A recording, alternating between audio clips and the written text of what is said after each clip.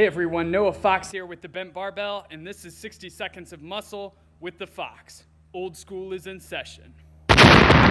So today's episode is covering the dumbbell hammer curl. So this is an awesome exercise not only for working the bicep muscles, but also the brachyradialis, which is that large muscle at the top of your forearm that connects the forearm to the biceps. So you'll notice here that I'm going nice and slow and controlled.